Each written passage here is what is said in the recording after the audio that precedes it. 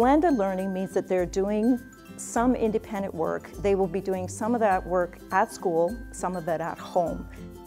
So last year we took the grade 6 online space unit. You learn at your own pace. You don't, like, if the slowest person in the class is like holding you back from going ahead, then you don't have to wait for them. And if you are the slowest person, you don't have to be intimidated by the person that gets everything done quickly.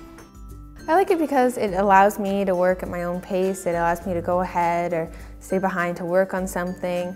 I can do a little bit on the bus if I need help. I can do it in the morning when I get to school. It just allows me to do it at different times or all to get it done at once whenever I need to.